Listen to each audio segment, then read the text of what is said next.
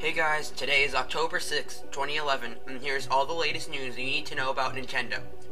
Before I begin, I just want to say that I have not only some good news for the normal news, but also lots of great news for you guys. We just hit the 30 subscriber mark, and we've decided to celebrate.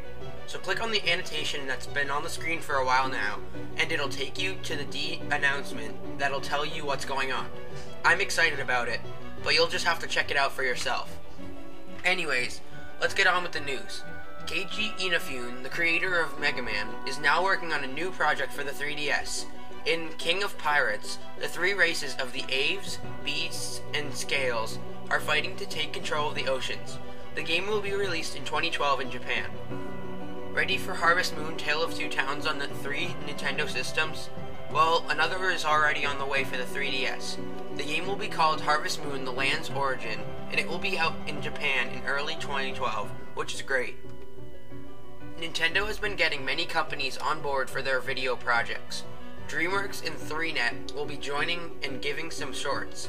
From DreamWorks, we'll be seeing shorts for Monsters vs. Aliens and Shrek soon, and I find myself watching all these videos soon.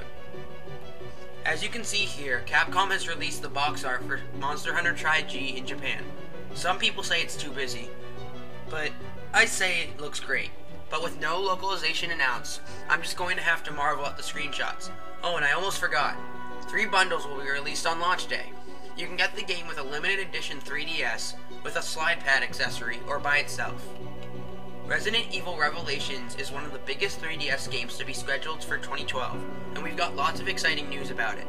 The most shocking of which is that the game has been pushed up from the summer to fall 2012 release to February 7th, 2012 in North America. I think this box art looks amazing, and maybe the best box art for the 3DS so far. Finally, GameStop has shown us what we'll get when we pre-order the game. You'll be getting a 3DS case, which is good at that, but the fact that the art changes when you're in sunlight or moonlight is just great.